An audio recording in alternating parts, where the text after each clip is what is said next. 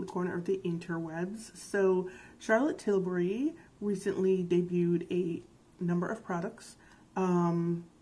Well, maybe not a number. She debuted a few products. One of them was a new foundation stick that I picked up, of course, because, you know, it's Charlotte Tilbury, so I'm gonna get it. And then she debuted some new colors of the lip and cheek thingies that had come out a couple of months ago.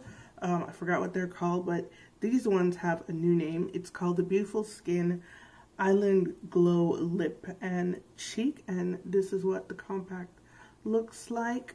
I picked up 2 shades.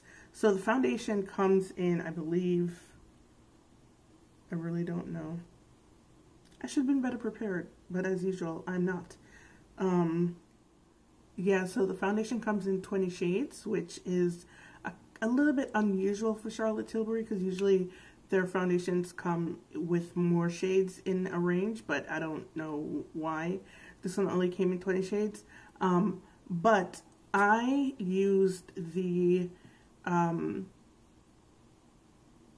shade matcher on the website using one of the Charlotte Tilbury foundations that I own, one of the shades that I actually own. And it was recommending shade number Tan 9 to me. I went ahead and vetoed that recommendation, and I picked up 12 instead. I picked up Tan 12. The foundation costs $46, and I am going to go ahead and read some blurbs. So it is supposed to be a buildable sheer to light coverage, supernatural soft glow, no foundation finish, whatever. Skin immediately looks 32 times smoother. 99% agree that it's weightless, all day wear. It has collagenere, I don't know what that is, hyaluronic acid and vitamin C. It says a ring light effect. Okay, so it says what it is: supernatural, sheer to light, buildable coverage, glide on the hyaluronic acid and vitamin C infused formula to unlock the look of an instantly smooth, snatched, blurred, soft, focused skin glow. Available in 20 natural looking shades. Stretchable Unreal shades. Okay. Find your perfect Unreal match in 60 seconds using my shade matcher tool. Yeah, no, we didn't do that. So 12 is supposed to be a tan deep shade with warm undertones. It goes on to tell you what it means that you have a warm undertone. Okay. This is so much stuff. Yeah, I'm not reading anything else. That's it. Anywho, so anyway, this is the package for the foundation. Very, very Charlotte Tilbury. Rose gold. This is what the shade looks like. That's Tan 12. And here is a swatch. Now, can you imagine? Look at this swatch here. Can you imagine if I had gone with 9? Like, date on something. Blended it out. Boom. Okay, so what we're going to do today is we're going to try the foundation. We're also going to try one of the, I'm going to do a 2-day wear test. We're also going to try one of the Island Glow, Beautiful Skin Island Glow Lip and Cheek Tint. I got 2 shades, like I said. The 2 shades that I got are Sun Blushed Glow, which is a bright coral. Looks like so. Let's see if I can give you a swatch. Oh wow, look at that. That's what Sun Blush Glow looks like. And then I got it in Paradise Pink Glow. And that one looks like so. It's a very, very bright coral pink. I feel like these two might wind up looking like the same shade on me. Oh no. One's much cooler. So that's what Paradise Pink Glow looks like, and then this is Sun Blushed,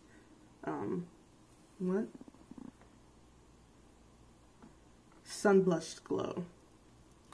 There's also another shade that can be used as a bronzer. I did wind up ordering that one, so when but I ordered it from Saks because Saks was having a sale, and I bought the stuff from Charlotte Tilbury before I realized that Saks was having a sale and Charlotte Tilbury was part of the sale. So I got it from Saks for like $34. So I did order that, and it looks like it can be used as a bronzer. So hopefully by the time I get ready to do the second part of the video, the second day wear test, it will be here and I can test it out as a bronzer. But for now, for today, what we're going to do is we're going to try out the foundation, and then we are going to try one of those lip and cheek tints. So if you want to see that, stick around because it's coming right up. Okay, so we are just going to go in with the foundation on one side of my face, see what it looks like. I'm already wearing concealer. I already have on my primer, which is the Dolce & Gabbana primer. That's the primer I've been using since I got it. And see, I am so happy that I vetoed that shade, because look at this shade match right here.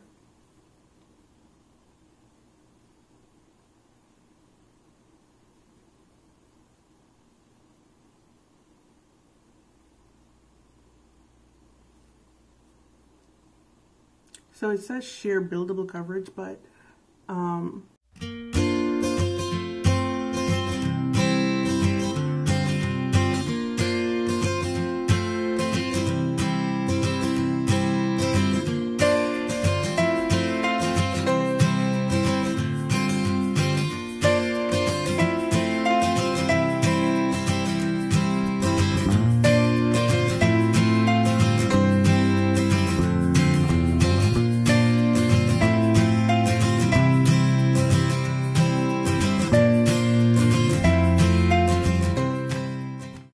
so here is one side of my face with the foundation and the other side without, and I'm not gonna lie, I'm not really seeing a difference. It really is very sheer coverage.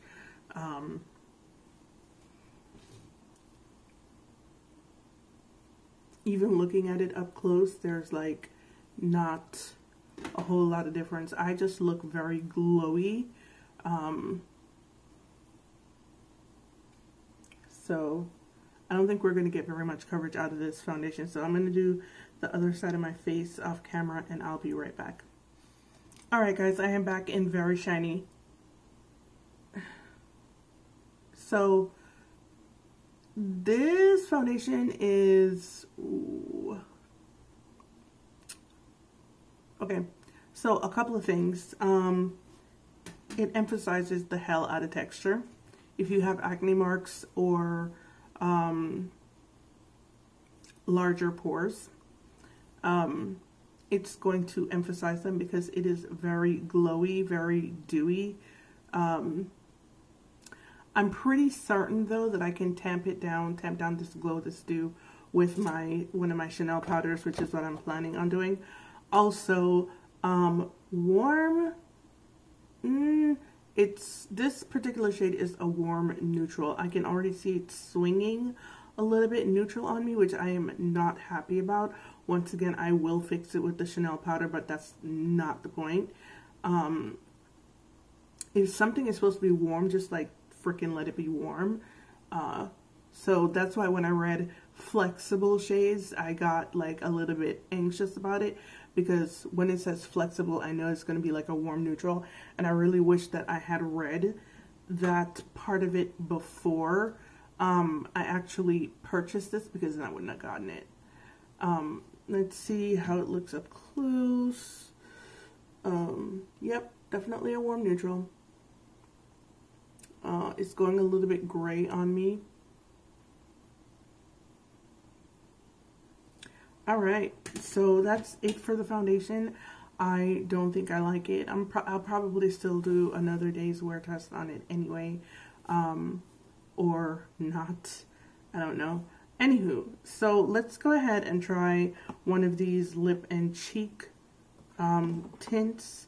The one that I'm going to try today is the bright pink one, Paradise Pink Glow. Give you a reminder of what it looks like. Looks like this. It's $40. Once again, comes in a compact. The compact has a nice little mirror in there that you can use. to apply the product. It's a good size mirror too. And me, I'm nearsighted, so no, I'm farsighted, so I can't see anything up close. So usually these little mirrors don't work very well for me, but because they're never really big enough. But this one seems to be working just fine. So it's taking up some of the product on my brush, and I'm gonna go ahead and, oh, this is,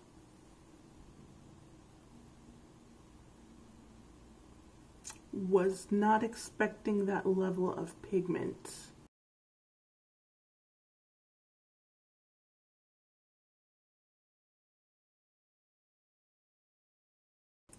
That is as much as I'm willing to put on my face. It blends really well. It blends out really well though.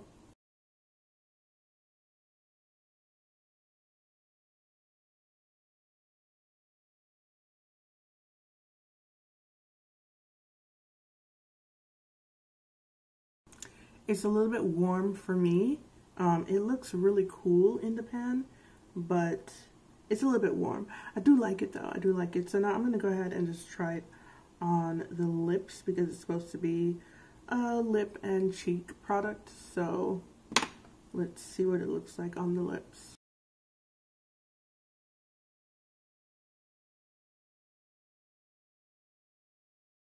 So it doesn't make too great a difference on my pigmented lips, but on someone who has less pigment in their lips, this is probably going to be super bright.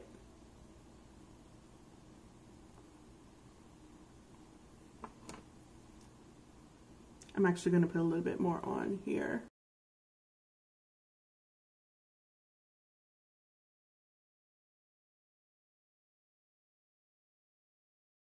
Don't I look very shiny? I feel like I look very, very shiny. And I don't know how I feel about that.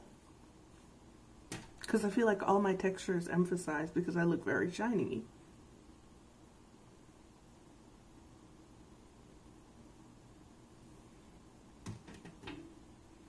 Alright, so because I feel very shiny, I'm going to go in with the Chanel Le Beige powder, which is basically kind of my correcting powder for everything.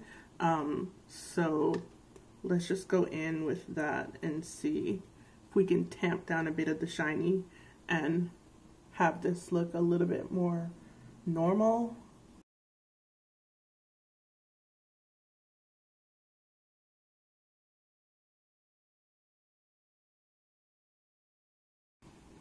Okay, as for the shiny, this is very, very, very, very much better than as shiny as I was looking. Now I kind of like it.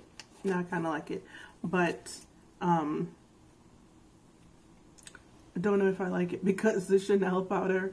No, it's because the Chanel powder fixed it. That's why it looks better to me right now.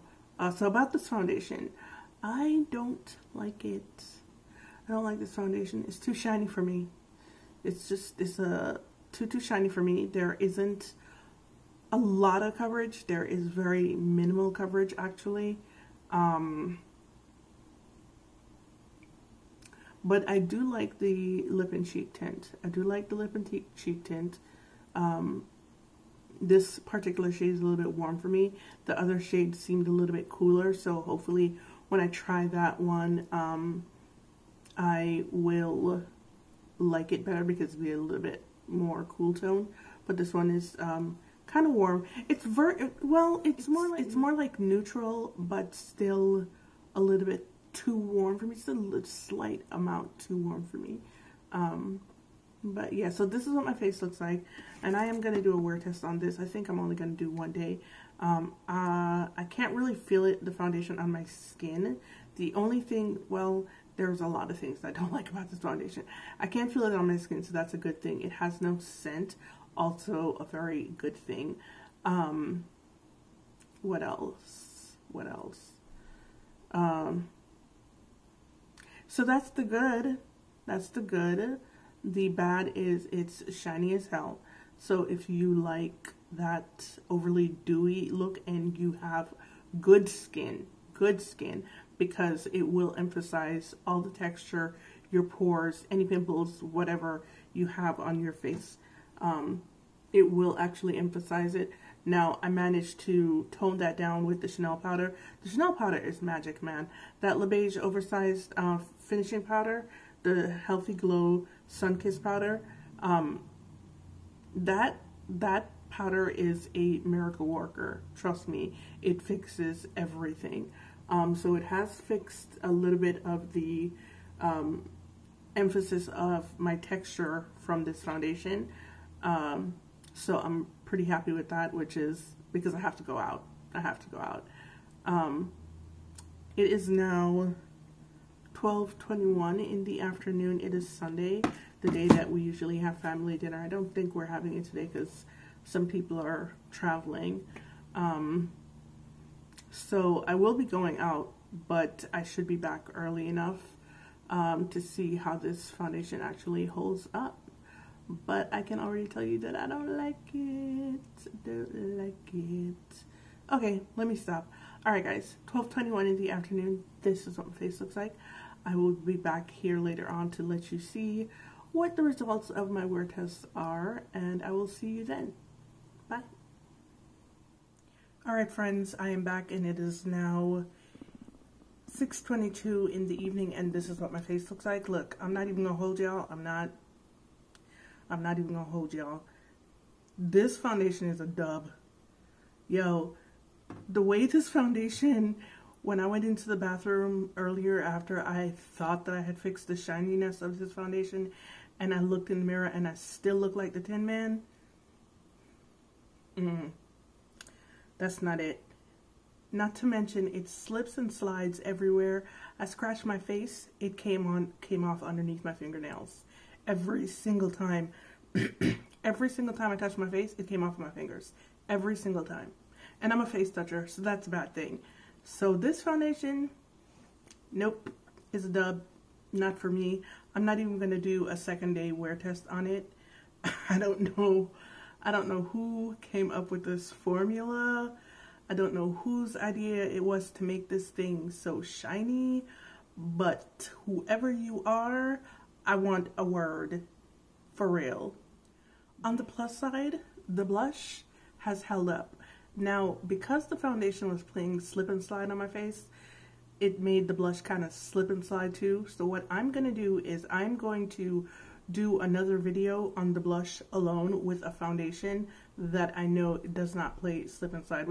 With my regular foundation, the one that I've been wearing, which is the Giorgio Armani Luminous Silk one, I'm going to do another video with that using the blushes. Well, one of them anyway, because since you've seen this one, the color on this one already, you don't really need to see it again. But I'm gonna do a video because I feel like this blush needs its own video, because this foundation just was playing slip and slide on my face, and it made the blush play slip and slide too. Literally every time I touched my face, it came off of my fingers every single time, and I couldn't tell if it was the blush or the foundation that was causing it to move when I touch my face. So it deserves its own video, so it's gonna get that. But this foundation is a dub. It is a big, huge no for me. No, absolutely, no, positively no.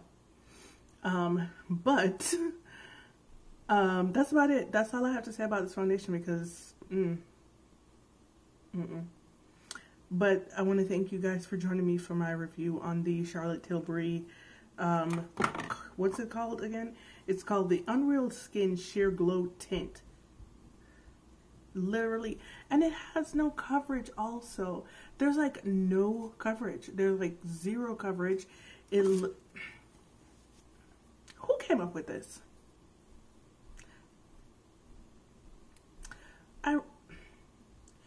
There is no coverage. It plays slip and slide. You look metallic in it. Even finishing powder doesn't stop the metallic look. It breaks through. And it's a warm neutral. Who came up with this? Whose idea was this?